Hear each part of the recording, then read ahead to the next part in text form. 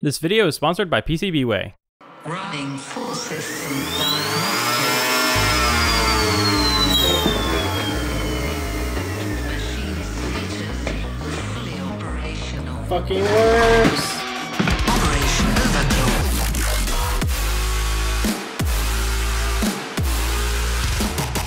Bust it! On YouTube, you can check out the channel Just Cause Robotics. That wheel is a little...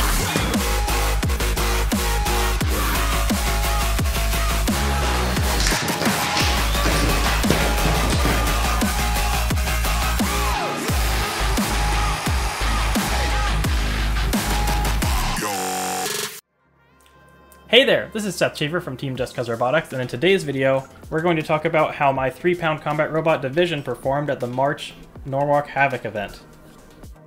Now this event recap might be slightly different from some of the other ones that I've done. First reason for that is that the March event was run completely differently from every other Norwalk Havoc event that I've attended because they changed up basically everything. The whole event was really fast-paced. They were pushing people to get ready for fights right away, and I didn't have a ton of time to film stuff in between fights other than after my very first fight of the day. Second reason is my older brother had been helping me with some of the camera work in previous events that I've attended, but this time he actually started coaching a high school team and they were competing themselves at the same time, so I had nobody to help me filming things in the pits or during my fights. So unfortunately, this is the first event in years where I haven't had my own camera angle of the fights, and it turns out, for reasons that will become clear shortly, this was pretty much the absolute worst event to not have my own camera at, which is really unfortunate. So I'm sorry the quality of the video will not be as good as it could have been otherwise. I don't have any slow motion footage, and one of the fights has a much lower quality video feed than I'm used to, so that is a shame and something that they are planning to address at Norwalk in the future. But because they changed everything up for this year, and this was the first event that they ran this year, there were a ton of things that just weren't really totally worked out properly. And I'm sure that the April event, which is next weekend, will be much better. Also, I now have an entire new version of Division with a few small changes that is ready for April. I'll talk about some of those changes at the end of this video, and I'll probably do a full overview video as part of my April event recap, which should be up in a few weeks. I can't make another video this coming weekend because I'll be competing, and there's just not enough time. Alright, for anyone who's not familiar with Division already, this is a 3-pound combat robot fighting in the Beetleweight weight class, which is for 3-pound robots. The weapon, I have a few different options, but this is the classic logo blade, which is 1/4-inch thick AR-500 with a 7.5-inch effective diameter. All of the weapons are made from the same material and thickness and have the same effective diameter, but some of them are different shapes than this. This spins at up to about 11,000 RPM with a really powerful motor, and it can use that to self-right if it gets stuck in a weird position. And I have this experimental new drivetrain on this version of the bot that I've never tested before in combat, so I was really interested to see how that would do, as well as this whole single unibody aluminum chassis, which was also a brand new and huge change to the bot, which I made for a variety of reasons. If you want to learn more about the design of this bot, I have a whole overview video that I will link in a card above and a link in the description below, so make sure to check that out because I don't have 30 minutes to go over it right now. Alright, now that out of the way, let's see. My very first fight was going to be up against Professor Hex. Now this was actually kind of a pseudo rematch from before. I say a pseudo rematch because Professor Hex is run by Team Leatherbacks Robotics, which is from the University of Maryland, I believe, and they have a different driver, so they changed a couple things. When I was talking to them before the fight, they said the main upgrades that they made were to add a plastic backplate to the bot, because I ripped straight through their 3D printed body and cut through the power wires in the bot last time that I fought them. And then they also bought some really sticky, grippy material that they added to the wheels so that they would get better traction this time around. So this would be a real test to see if this version of Division, version 3.0, is actually better than version 2. Whatever that I fought them with last time. Because, you know, if I get completely wrecked, then I think I might have to go back to the drawing board. Let's see what happened. All right, I see that we're loading into Cage 2. Seth Schaefer and Division, a new and improved Division versus Professor Hex. This is undefeated bracket round 2. The first time we're seeing both of these robots here today. 8, 7. And we're off. Good hit immediately from Division on Professor Hex. Oh, looks like that wheel is a little askew. It is askew, Oh, and and the now wheel it is gone. It is gone. Wow, incredible reliability from Division. And that may be it. Ah, with a little wobble. Professor Hex could be dead. Professor Hex thinking about dropping out. Oh, instead it's a knockout. Whoa, good win for Seth. Yeah. Okay. Seth Schaefer, Division, incredible bot. Also, Seth is a great content creator on YouTube. You should check out his channel, Just Cause Robotics. Gives you all the fundamental knowledge that you need to get involved in the sport. Seth, also a good human being. Yeah, I got to pit for Seth at Motorama a couple of years ago, and Seth helped you out with your combat robot, Chris. Yeah, he sure did. He rolled up his sleeves and his shorts, and he dove right in and helped us get Darkside ready for the what was it, the November event back last year. My name's Brandon Russell, and this is my robot, Professor Hex. All right, you want to talk me through what was your strategy going into the fight and what happened?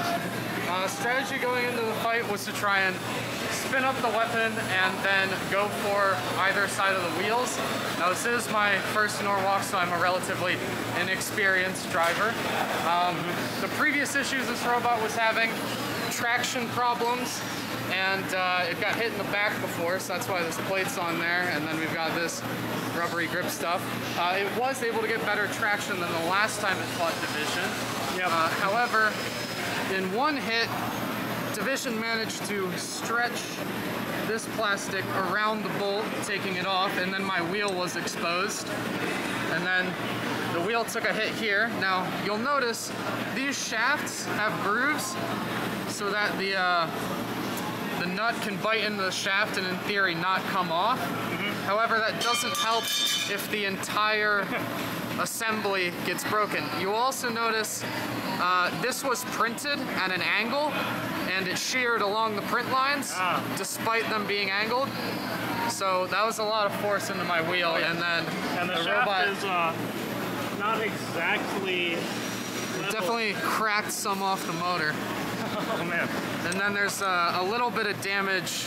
That's the carbon fiber nylon chassis. Yeah, carbon fiber nylon chassis split here and here. I think just from the force of the motor torquing into the frame.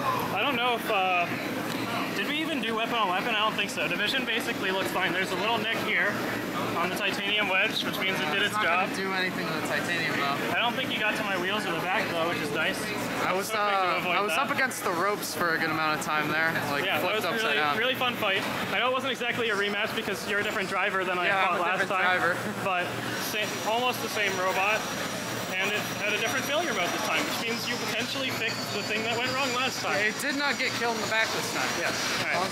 Thank you very much. Great to meet you. Thank you. So that went pretty well. I just had to recharge the battery. Really happy with how Division V3 performed in that first fight, and to see all of the different changes that I made working. My next opponent was going to be the winner of a fight between Fully Defined and Tiger Claw. If you watched my April Fool's video, you will see that Fully Defined absolutely obliterated Tiger Claw, scaring the crap out of me for this next one. Fully Defined is one of the most uniquely shaped robots at the entire tournament, and they are definitely not the kind of robot Division was built to face. I've actually only fought a very small number of traditional vertical spinner bots in the past, and Fully Defined is not that either. It is extremely wide, and it's almost more of a control bot than it is a spinner. The weapon would only really be able to reach my bot if I was basically facing it backwards, and that would mean that he could easily hit the weakest part of my entire robot, which is the back of the aluminum chassis. So I was going to have to try my best to avoid that from happening, but I wasn't really sure what there was to hit on him except for the wheels, because the entire body is just TPU with tons of air gap in the middle of it, so that all of his electronics were far from danger. Let's see how that fight went. So remember how I said it would be nice to have had my own camera filming the fights? Yeah, so this is one of those instances. before our fight was officially supposed to start, and therefore before it was shown on stream, because they had changed the whole setup for Norwalk, they actually removed the clocks that showed to the competitors inside of each arena. So we kept hearing really loud, amplified counts from different referees on different boxes, 3, 2, 1, fight. And on one of those counts, my opponent started driving towards me. I didn't know if this was supposed to be for our fight or not, but after a few seconds he turned on his weapon and I felt I had to engage, so I drove at him as well. He managed to get a nice hit on the back of Division, exactly where I was hoping to avoid getting hit, and after 20 or 30 seconds of this, then all of a sudden the referee decided he would actually notify us that it in fact wasn't supposed to be our fight that was happening, it was somebody else's. So he had us stop and reset and go back to our corners. Now, I had been talking with the driver of Fully Defined before this fight. Both of us had lots of pre-fight jitters. I know that this was an honest mistake from him, and this happened to multiple other competitors beforehand. It just happens that in this case, I only have one of my chassis, and there was no way I could fix the damage before the fight. So I basically just had to go into this one, essentially with the match starting over, having already gotten some pretty significant damage. So yeah, not ideal. This is what actually got shown on stream. 5, Undefeated boy. bracket round 3, Fully Defined versus 2, Division. Wow, 2 great bots here. I'm excited for this. Division definitely with the reach advantage, but Fully Defined definitely with the corral advantage. How this is gonna play out. Fully Defined successfully tipping Division end over end. This is a good hit from Fully Defined on Division. Wow. How Division finds itself up against the rail, but it was able to save itself. Division is a Deep Six inspired massive vertical spinner versus the control bot of Fully Defined. But at this weight class is able to kind of come back to life instead of just being a one-hit wonder. Oof. Incredibly destructive here. Fully Defined is finding the angles on Division. Look how small Division looks compared to Fully Defined with those wide forks. Corralling Division. Division's now on its head. Very helpfully right in front of Brett. Fully Defined has been inverted. It's so easily able to right itself with those long forks. 90 seconds to go in this match. Fully Defined able to get around to the side of Division where it is absolutely safe.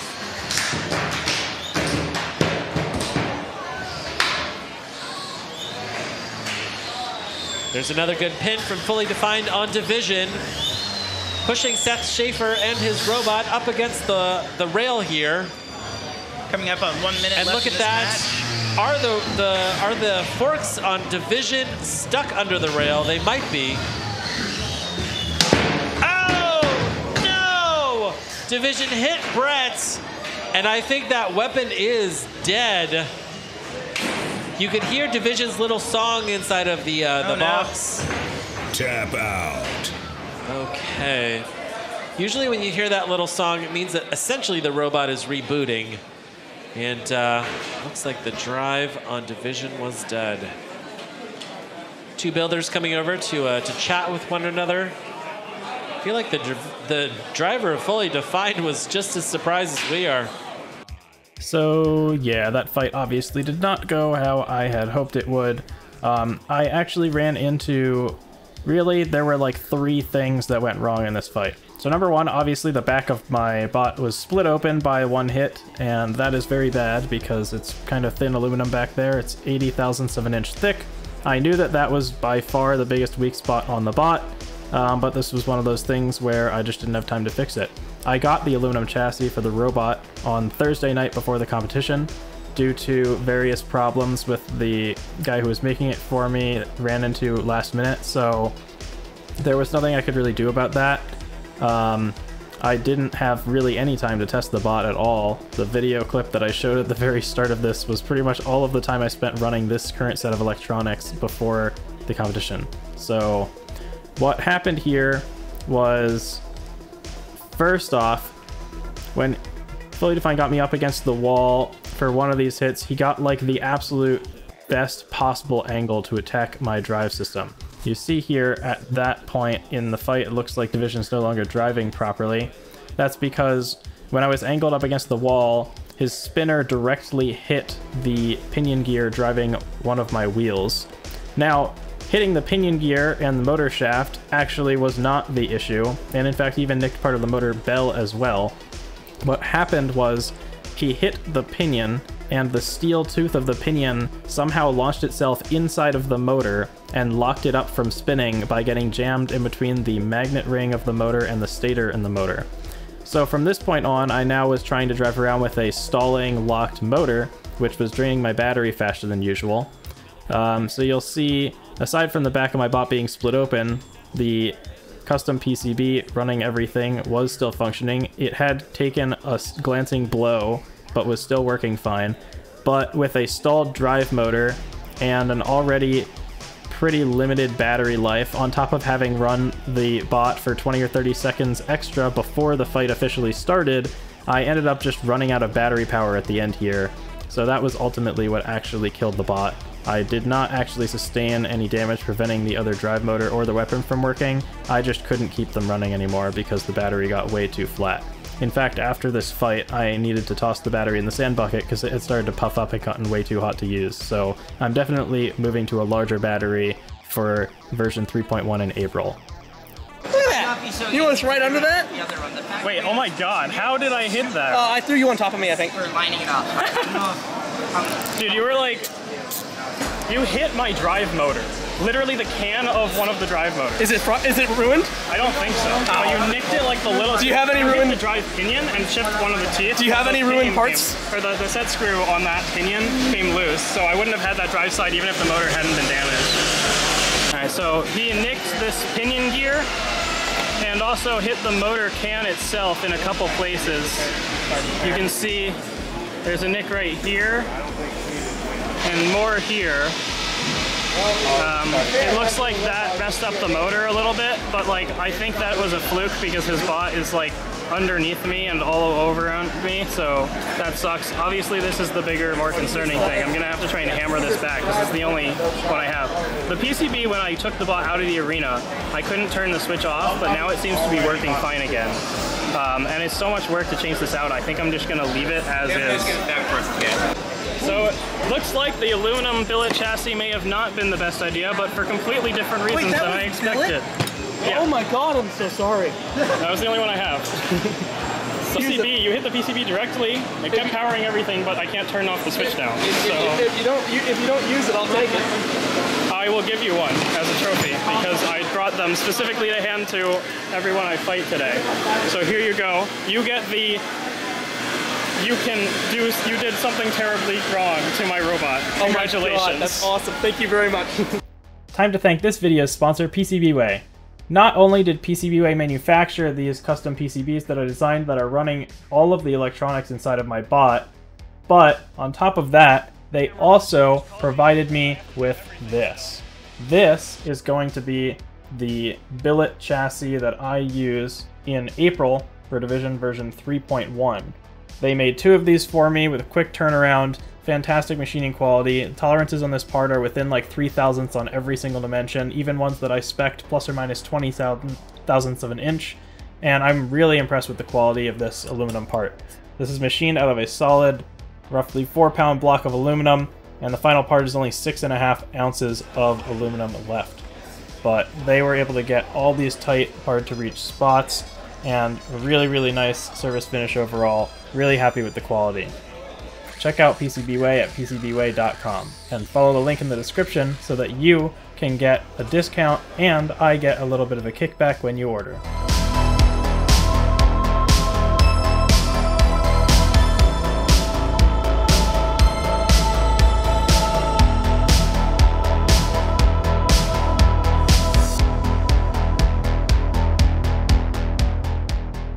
So, after finally getting the bot back together, I was being hurried by the staff to get the bot into the arena as fast as possible for my last fight. I was having some issues with the PCB, which I have now realized was an issue with the way that I decided to design it, not with the manufacturing at all.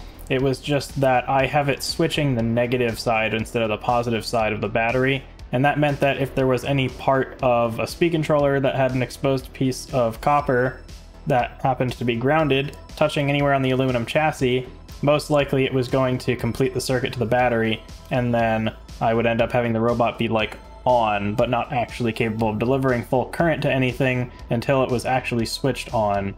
I basically just covered up all the lights to make it look like the bot might still be off, loaded it into the arena that way, and pretended to turn the robot on when it had already been on the whole time when I loaded it in for my last fight.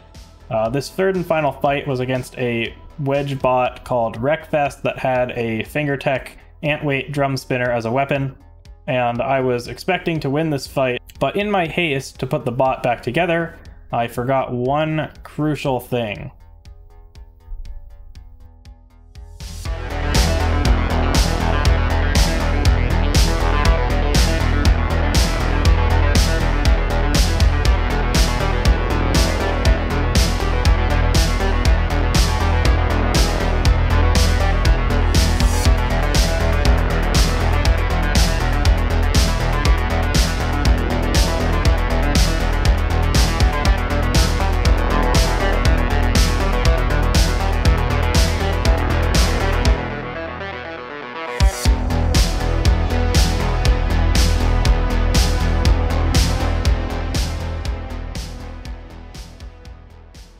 So, I lost that fight because I forgot to put a piece of tape on my battery connector, and my battery unplugged itself.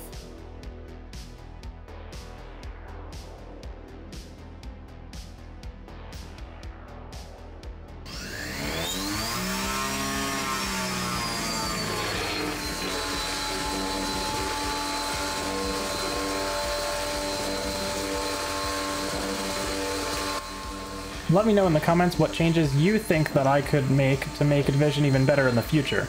However, I can't take any of your suggestions for this week because I have the April 23rd Norwalk Havoc event coming up just this coming weekend.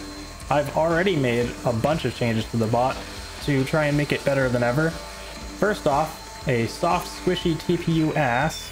Secondly, larger 525 mAh battery, much bigger than the 430 mAh I was using before. And I've made some slight tweaks and changes to the wheels and the way that they integrate with the drivetrain, so that should run a bit smoother and more consistently, as well as printed out some guards I haven't put on yet that should prevent any shrapnel from getting inside of the drive motors this time. I think with those changes, Division can be a really competitive bot, but we'll just have to see in April. It's going to be a stacked event. That's all I have for you today. Hope you liked this video. If you liked it, make sure to click the like button. If you want to see more videos like this, you can subscribe and hit the bell icon to get notified. And as always, thanks for watching.